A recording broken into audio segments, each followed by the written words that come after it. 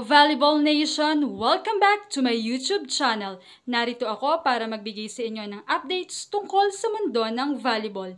Pero bago yan, don't forget to subscribe and hit the notification bell para updated ka sa aking mga videos.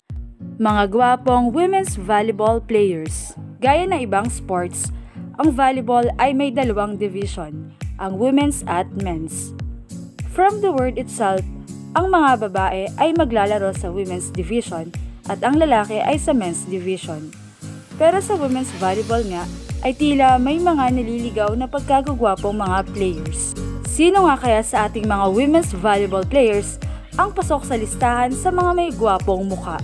Bernadette Flora, ang kasintahan ni Jel Tempiatura, ang outside hitter ng Lady Falcons, at naging member din ng Motolite Power Builder.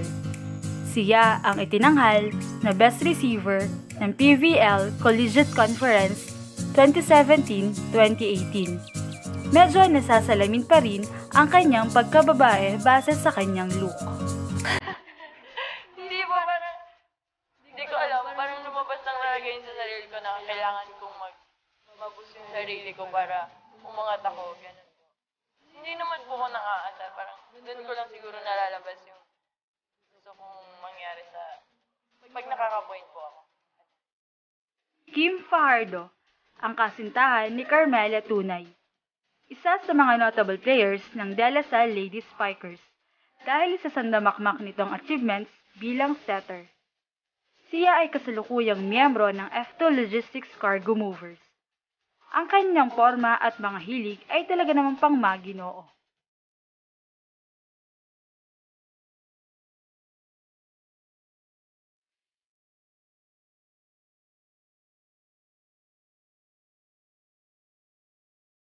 AC Masangkay, naging player ng Signal HD Spikers at Chocomucho Flying Titans.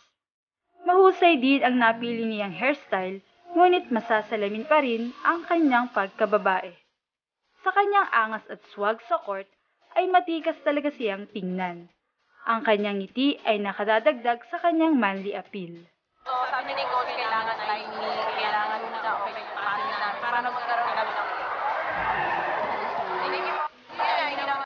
Camille Cal. Nagiging maugong agad ang player na ito dahil kapatid siya ng singer na si Kay Cal. Ngayon ay parte siya ng Philippine Women's National Team bilang setter. Unti-unti na ring na-achieve ni Camille ang kanyang man look dahil sa na-discover na niyang pinakabagay sa kanyang hairstyle.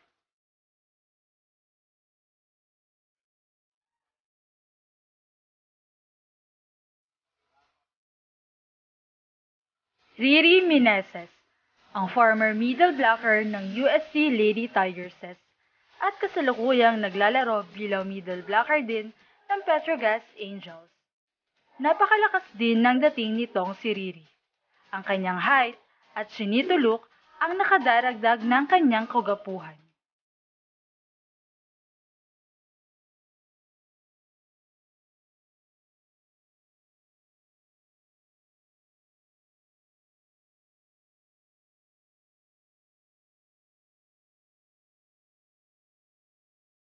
Buding Doremdes, ang libero ng FEU Tamaraw at Cherry Tigo.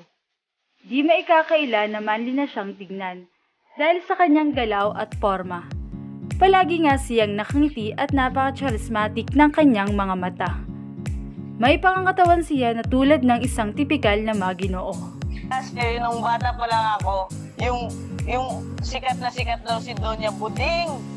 Tapos, yun na yung tawag nilang lahat sa akin, Buding. Tapos ayaw ko na tinatawag ako Ria, gusto ko Buding. Tots Carlos. Siya ay kasalukuyang naglalaro para sa Creamline Cool Smashers at former UP Lady Fighting Maroons. Unti-unti nang nakukuha ni Tots ang figure at look ng isang lalaki.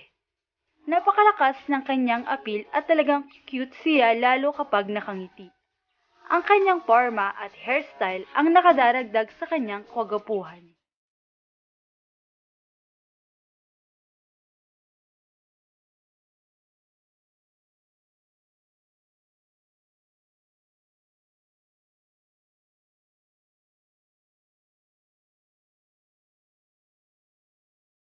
Jeanette Panaga, ang kasintahan ni Michelle Morente.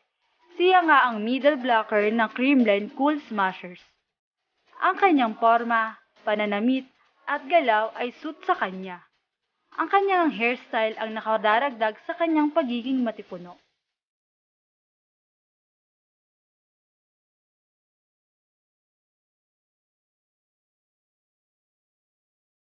Giselle C., ang former setter ng FEU Lady Tamaraws at naglalaro din bilang setter ngayon ng Sherry Tigo.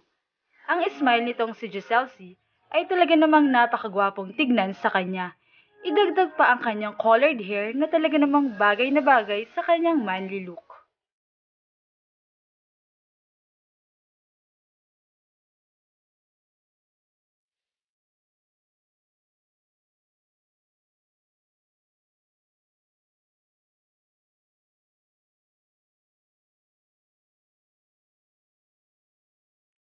Jel Cayuna, ang former setter ng FEU Lady Tamaraws at kasalukuyang naglalaro rin bilang setter ng Perla Spikers. Ang kanyang smile at hairstyle ay talaga namang nagdadala sa kanya ng kagapuhan. Gayun din ay nakadaragdag din ang freshness ng kanyang muka.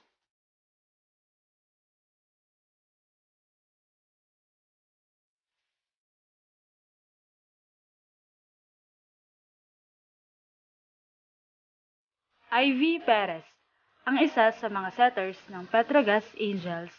Ang kanyang hairstyle, smile, at height ang nakadaragdag ng kagapuhan sa kanya. Talaga namang sa kanyang tindig ay makikita mo ang manly look nito.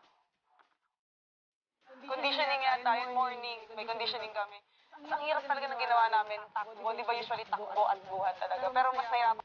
Abangan ang part 2 ng mga gwapong women's volleyball players. At para sa'yo, sino ang pinakagwapo sa kanila?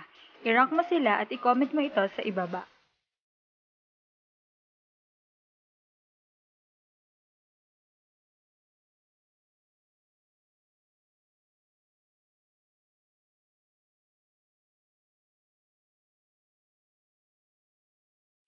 Thank you for watching and don't forget to subscribe.